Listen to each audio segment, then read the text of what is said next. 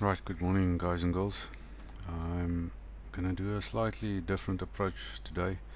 It's weekend and the volume is different, so the levels don't really matter, the daily levels. So I'm gonna just have a sort of a zoomed out view, so just for your reference or orientation, there's the all-time high and I'm on the 1 hour, and then I looked at this block.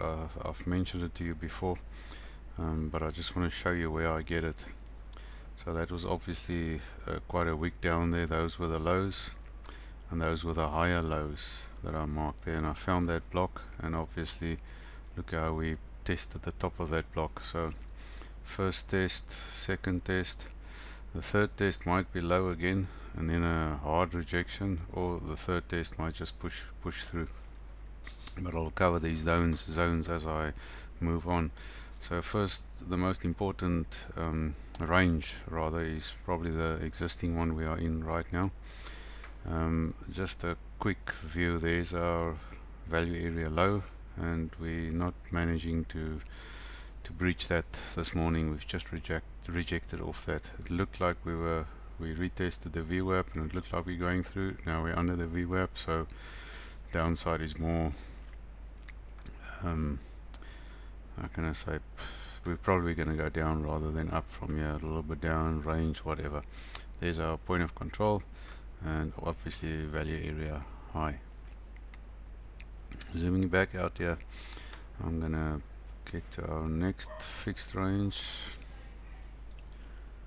and the reason why I chose this range here is because that was right on that drop there. Let me just switch it off again. On that drop we had there on the 4th of December, that was quite a hard drop down, and I thought this was the, in this sort of a range. You can see, to me it looks like we're in a range here. So switching that on, I mean, if we kept on going down here, it would have been slightly different, but we sort of recovered and we came back up here. So that obviously there, I spoke about this to you before, that point of control, and it's right in the middle of that range that we've got there. Look at this little block, or resistance block we've got here.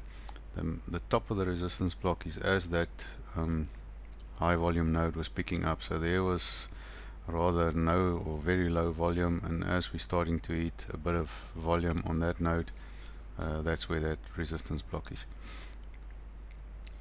Yeah, just this, our current point of control is also on a slightly higher volume there. And then I spoke to you about these lows here. You see it correlates with corresponds with that little range we had there, and obviously very high volume here, so that's really good support that we have there. I think I've got some yeah, I've marked that as a key level for us right on there. We'll get to that just now. Yeah, I've marked that as a swing failure pattern, so on the short term that will definitely be my well, today that'll be a area of interest for me. And then I think we might want to take out these lows here. I think I've marked one of those there as a swing failure, and I've also set an alert there because I'm not going to sit in front of the charts all day on a Sunday. So that'll be a big area of interest for me. And then we'll, let me go back out here again. You'll see we don't have any volume here, so anything that goes down fast, because that was that area, goes up fast, and the other way around again, we can just pass through there again because we just don't have any trading in that area. So if we lose, if this swing failure pattern, I'll get up in the middle of the night for this, for this trade, because I think it only comes around like once a week or once every 2 weeks. But if we lose that, I'll be looking at these higher volume nodes down here, like the top of that, the 38,500. We'll get to that, but that's quite an important level down there. Right, moving on.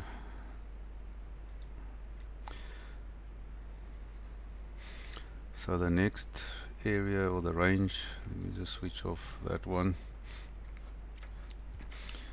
is if we how can I say, redefine or make it a little bit smaller, this range here, cutting out that drop we had down there and where we are now. We have that point of control, and I think that corresponds with the one before. Yeah, that makes that a really strong level, that 47,000, and I just know from my experience that 47,000 just is a very, very big psychological level. So some commentators think if we can cross and hold 47 for a while, not come down it and come down it again, hold it and work up, then that just translates directly into a new all-time high. But I don't think that's the way we should think. There's a lot of levels. 47 and then 50 is definitely the next big psychological level, and then 54 is also, yeah, I'm not going to go into too much detail around there because I'm not prepared for that, but those are big levels. But 47 is definitely the big one up ahead. And just going down here, just looking, we have to look at those high volume, and that high volume node once again correlates with that, the area we are, or our support on the lower time frame for this weekend. Right, our next fixed range that I've got is the one that is, can I say, correlating where we are right now. It's the previous range before we had this like a lower range that we moved through, and that point of control is once again, I think that's probably the key level that I had marked in there. Let's just see there, yeah, on that point of control, because that's the only simulation we have of this zone or range that we are in right now, and that's the top of that mini range we've got there. So I think that is a really important level that we need to hold. The wicks through are fine, but if we start closing daily candles below this key level, then we're definitely heading for lower. And below this key level there was this range, or mini range I'll rather call it.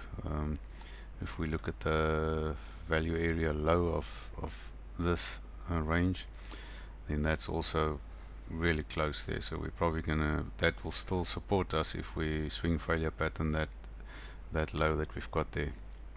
So it still makes sense on the way down. And then let's just look at another. I think this lower range was my last one I've got in here. So not much to say about that, but this obviously there's the 36, and the top of that value area high, yeah, is around that 38 zone where we set our last support is. Let me just go right out again.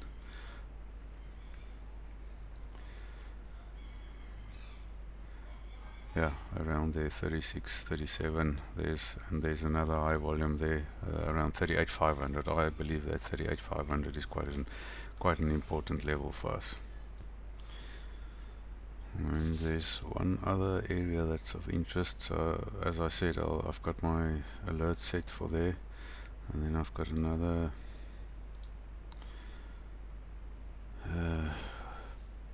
If we manage to break this resistance block, then we might push up to that point of control. So that'll definitely be my next area of interest for a swing failure pattern of that. Maybe come back, find support, and then push up again, because there's high volume there. So and that translates into resistance. When you're below it, when you're above it, it'll be support. And then as we're hitting that next high volume node, that'll be the next high that we need to take out, and that might be another swing failure pattern. Not setting an alert yet for that, because I think we've got some really hard work to do before we get there. So these are the areas that are of interest to me. Obviously that point of control, and then that high volume node, but it basically comes from this high volume node, that 38,500 area around there. And then we need to hold that low there for the weekend, and worst case scenario, come down and take this low here. But if we lose that, you can see there's nothing there, so we're gonna probably go down to that area there.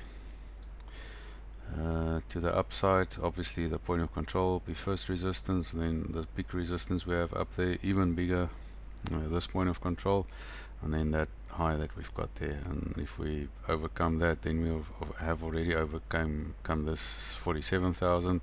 Then we're aiming for the 50s. So I hope this has been helpful to you. I think that I just want to encourage you to to take these small trades. I mean, if you're watching this video, then you're obviously interested in trading. But if you've got a full-time job, then these are the type of videos you should be watching.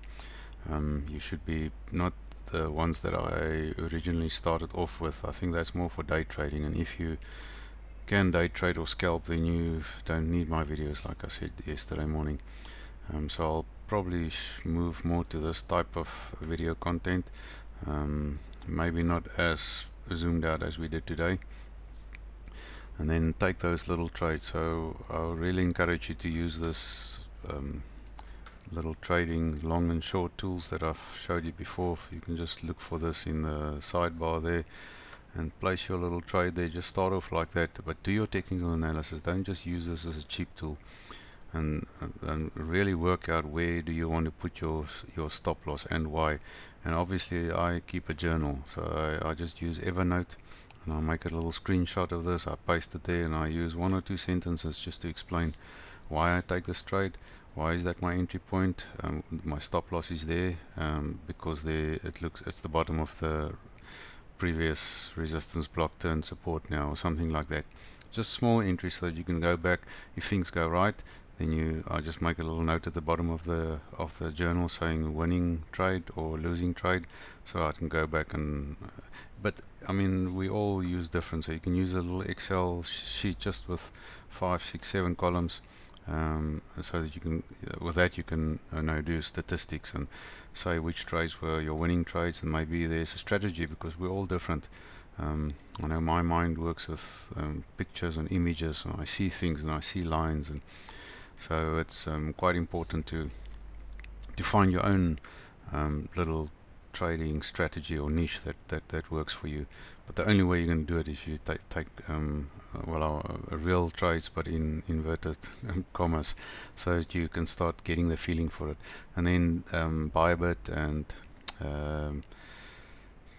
I think FTX and a lot of these exchanges have test nets where you can actually, they give you like a $5,000 account and you can fool around with it. You can never obviously extract the money, but you really lose it and you really win. And so after you've done this and you start feeling comfortable, move on to the next level. Start doing those little paper trades, so-called paper trades, but on the account, so that you get the feeling for everything, because then there's quite a lot of things and buttons you need to click and things you need to do in a very short period of time.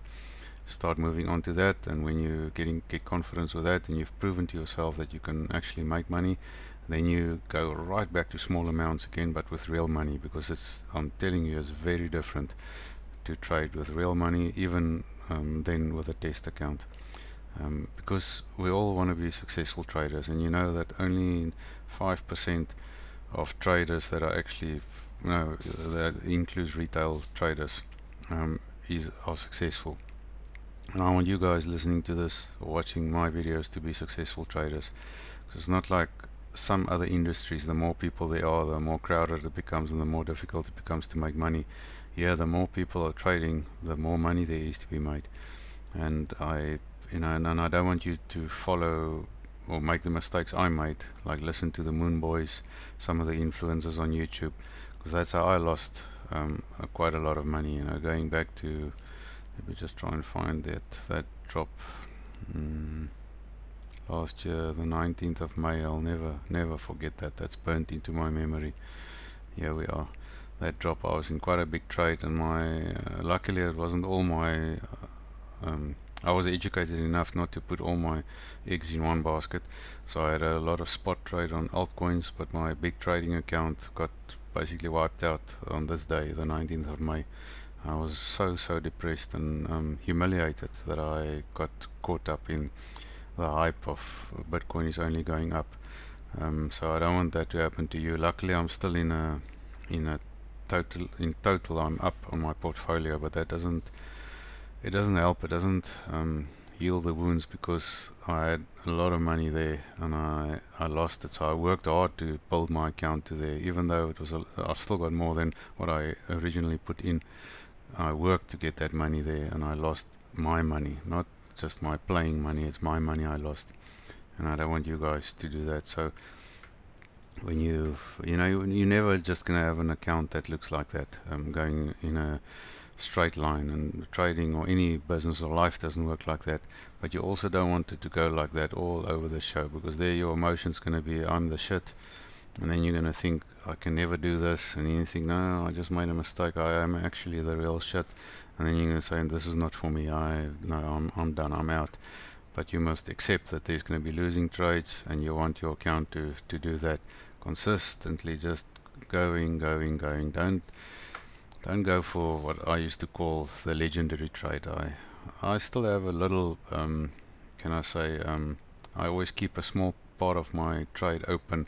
I've showed you I take profit quite aggressively in the beginning, and then I'll leave a small part, like a 25% open, for if it really runs up to the top.